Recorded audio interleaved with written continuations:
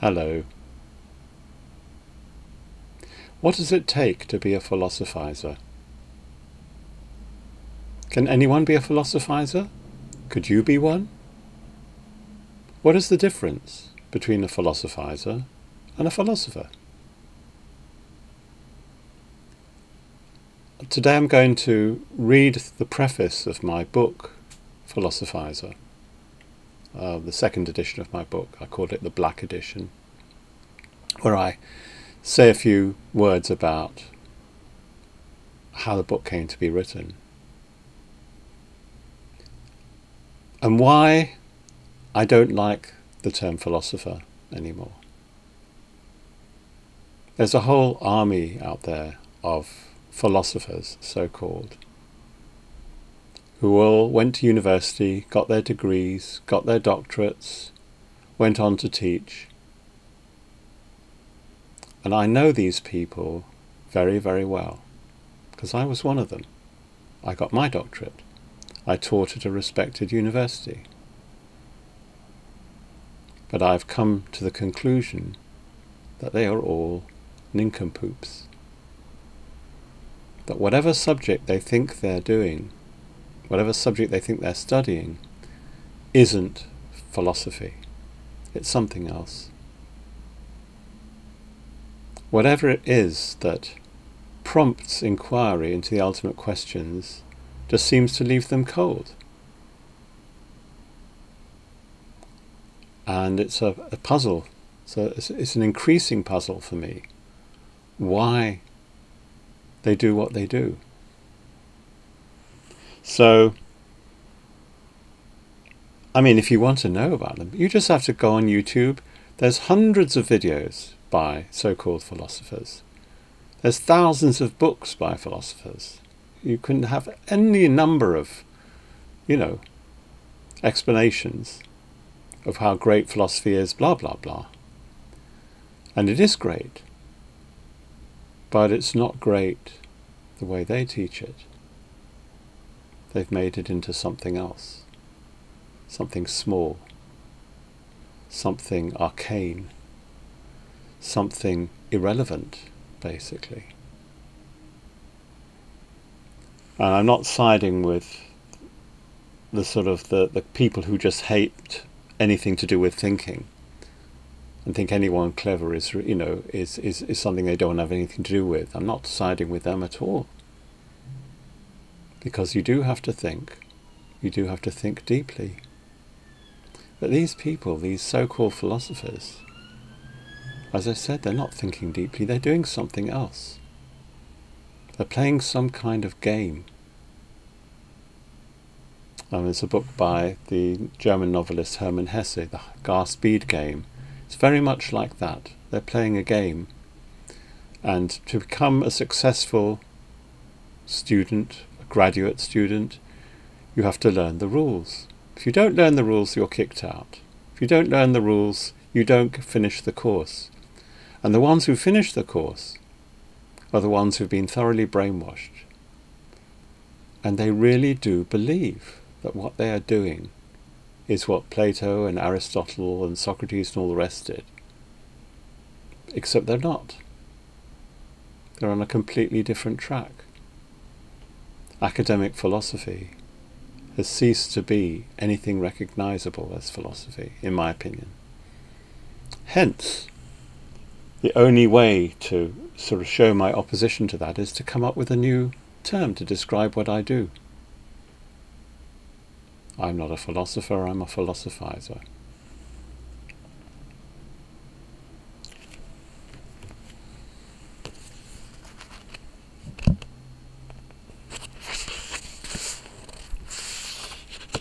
Question: how many roads must a philosophizer walk down? Answer: only one. Up and down, up and down, up and down. Philosophizer was first published as an e-book in July 2016. Although shorter than the other books I've published, its content covers 2 decades of philosophical writing. In my book I am recounting a life, my philosophical life, as I called it in Glasshouse Philosopher. And I'm also wrestling with a question. To spend your time thinking about the same things over and over is not a way to live, some would say. I disagree. In my own fashion, I have lived a good amount, taken an interest in many things besides philosophy. But the ultimate problems are what they are. You can only return to them over and over again, each time going a little deeper. When I started compiling and writing materials for my book, I realized that I needed to do something different from what I've done previously, and break with the accepted conventions of academic writing. Although trained as an academic philosopher, I have made my career outside the academy, founding the website philosophypathways.com and going my own way without the need to constantly justify myself to my peers. The best way to read this book is to go with the flow. Don't resist, but give your whole self if you can. Allow your imagination to roam. Although at times you might get a bit scared, don't worry. Here's something funny. The book you are holding wasn't originally called Philosophizer. In fact, that word does not occur anywhere in the text. My first choice of title was Semolina Pilchard. Strange as that may sound. That was the name of the penultimate draft, the title under which I gave out copies to friends and colleagues for their comments. If you read the first chapter of Sphinx of Black Quartz, the original title is self-explanatory. See below. Semolina Pilchard was the title I would have used, had the question not popped into my head, who writes a book like this? Not a philosopher, surely. Philosophers hunt in packs. They write for other philosophers, spend most of their working lives debating with other philosophers, or teaching their students how to become philosophers, in other words, like them. I was a philosopher once. Maybe I still am. After all, it's just a role one adopts for a particular purpose. I have my philosopher's hat, and when I wear it, I am a philosopher. And then the word came to me. In everyday usage, it's a word more often used to denigrate than commend, according to my dictionary. The term used for an amateur, not a pro, a word spinner, a sly piss-taker, a blagger. In fact, at times a bit of a scoundrel. Here's a word, I thought, desperately in need of reclamation. And so I discovered my badge of pride, Philosophizer. In the process of writing my book, I had unwittingly become different from what I was before. Transformed. Like a butterfly from a dowdy caterpillar, light as air, no longer dragged down by the weight that all philosophers carry, the weight of all that reason and logic. If you have a point to make, it should be there for anyone with eyes to see. You shouldn't need to argue for it, the way philosophers incessantly feel the need to do. But there was still a problem. In my book, I go deep, deeper than most persons can possibly imagine. I say this because I have tried and failed to imagine the deepest depths. A reader might get the wrong idea that the book is just meant to amuse, that it isn't serious. I am being dead serious. Hence the importance for me of the colour black. By black I don't mean heavy or gloomy, far from it. As I state in the chapter of that name, black is what you see when you close your eyes, when you shut off your senses and listen to your thoughts. However, in order to deal with things that have the deepest depths, you have to be light. I don't just mean light on one's feet, mentally nimble, quick to see. That's not enough. You have to lose the heavy weight of expectation, become carefree. Above all, you have to banish, once and for all, the nagging voices in your head of philosophers past, so ready to admonish or offer advice. Philosophizer is a record of my journey. You, the reader, have your own journey to make, which will be different from mine. I can teach by example, offering hints and pointers, but ultimately you have to make your own way. In any case, my intention is not to teach or preach. I've done enough of that over the years. Philosophizer is my personal statement. I am testifying. And if you don't get it, or worse, if my book positively causes you mental pain, then consider the possibility the pain is well deserved. Maybe you're one of those who need to be awoken from their dogmatic slumbers. In that case, I'm doing you a favour. Or maybe you hate the whole idea of philosophers straying off-piste, trying to be writers instead of sticking to their methodical, plodding pursuit of the truth and nothing but the truth. Then you need a good smack or a good kicking, your justified punishment for boring me to death. There is one philosopher-writer I greatly admire who attempted something similar, Friedrich Nietzsche. In Nietzsche's works you will find aphorisms, maxims, poetry. Thus Spake Zarathustra, Nietzsche's most radical attempt to break the traditional mould of philosophical writing, is a brilliant book, a powerful and original expression of his philosophic vision. Yet many would say it is far from perfect. Critics have noted that the language in parts is heavy-handed, hyperbolic, even clumsy. By contrast, Plato in his dialogues rises higher, effortlessly. But I get it. I see why Nietzsche saw the need to express himself in the way that he did in Zarathustra. However, Nietzsche's question is different from mine. What is my question? I have many questions, but the ultimate question concerns what is. One reviewer of Philosophizer shortened this to what is, a formulation to which I don't object, recalling the words of the pre-Socratic philosopher Parmenides. Quote, I will tell thee the only ways of inquiry that exist for thinking. The one way, that it is and cannot not be, is the path of persuasion, for it attends upon truth. The other, that it is not and needs not, must be. I tell ye these are paths altogether unthinkable. Unquote. There is only is. Everything we attempt to say about is falsehood, the denial of the purity of being, ultimately self-contradiction. To say that something is such and such implies that it is not so and so, but not cannot be part of is or being. That's what Parmenides thought. For materialist-minded Nietzsche, on the other hand, being represented the last fumes of evaporating reality, as he called it, in Twilight of the Idols. The point is not that all human discourse is reduced to meaningless babble, which it is from the standpoint of the metaphysically minded philosopher, but rather that the very attempt to say something philosophical about is collapses into confusion. The only truth that the philosopher can utter is, it is. I don't know about that, not for sure. I see the problem, and all the problems and questions that follow from it. I don't have any ready solution.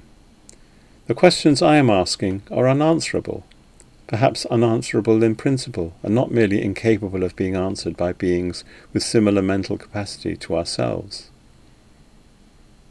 Logic can only take you so far. That's my provisional conclusion. Logic is only a tool. When a tool doesn't work despite repeated attempts, you try a different tool from the toolbox, or maybe more than one. If you can't do the job with a hammer or a screwdriver or pliers, then maybe hammer and screwdriver and pliers will work.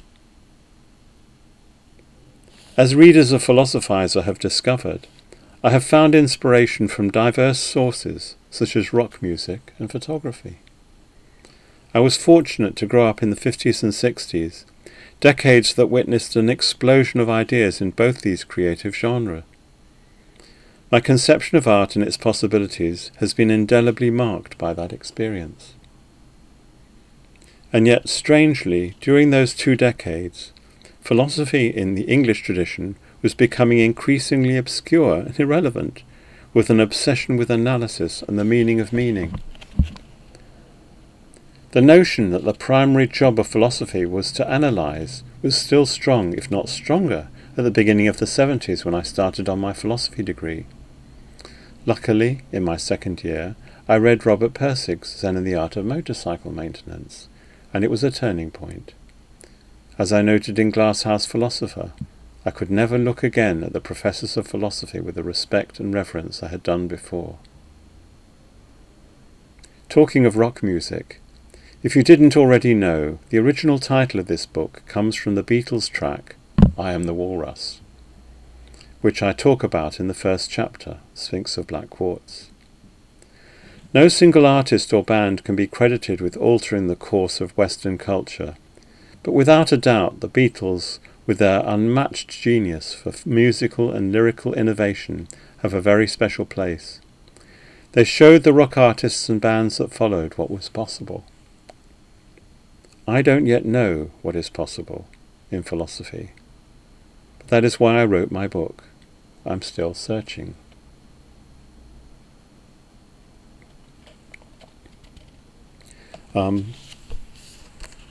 What is possible? Well, that was written 3 years ago, and since then I wrote Philosopher's Bible, and also I might not have existed, but someone exactly like me might have existed in my place, which basically is my reworking of the thing I call the question. I can't think of anything more important to do. I can't think of anything else that I should be thinking about, other than the fact that I am here as a matter of contingent fact that is completely and utterly inexplicable. There cannot be a reason why I am here, and I cannot be here for a reason, because whatever reason you give is a lie. Whatever reason you give is just some story. And no story is big enough to explain the monumental, gigantic, impossible fact that I exist. And if you look at yourself, you will realize that this is true. Nothing is sufficient to explain why you're here. And no task, no aim, no project could be big enough to justify your existence, or explain it, or make sense of it. Existence is just too big a thing. And I'm still searching for some way of coming to terms with that fact.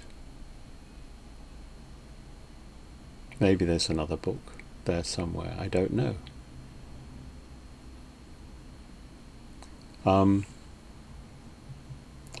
I haven't done with Philosophizer. I think I'm going to read the first chapter in my next video. I'm not sure yet.